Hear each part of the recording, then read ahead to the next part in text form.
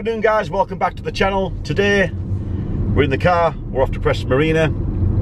There's a boat there called MFV Jarvit, a motor fishing vessel.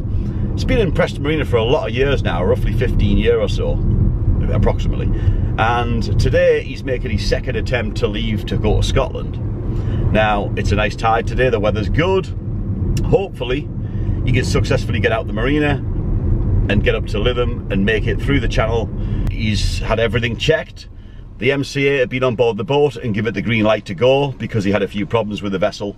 They weren't happy with its condition and other stuff, but he's managed to tick all the boxes, have all the right equipment on board, and they have given the green light to leave Preston. So today he has got a local fisherman from St Anne's going to guide him down the river apparently. We haven't seen this yet. I don't know if this is definitely happening, but we'll see when we get there.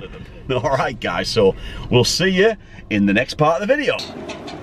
Yeah, he really deserves it.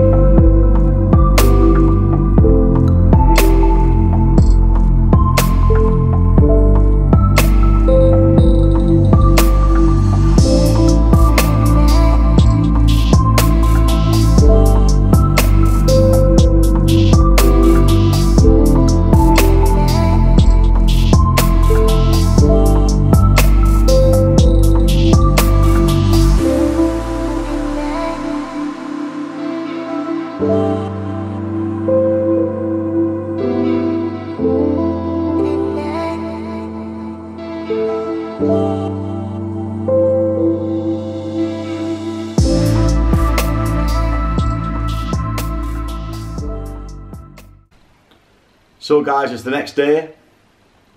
Unfortunately Jarvit only made it to the bullnose. That's why I cut the video short. He had a few engine problems. He tied up for the night, resolved all the problems, everything put right, and he successfully made it out the river and into sea. Now I've just had an update. It is Sunday and it's like 10 o'clock at night. About an hour ago I got a quick picture. I'll grab that right now, that picture.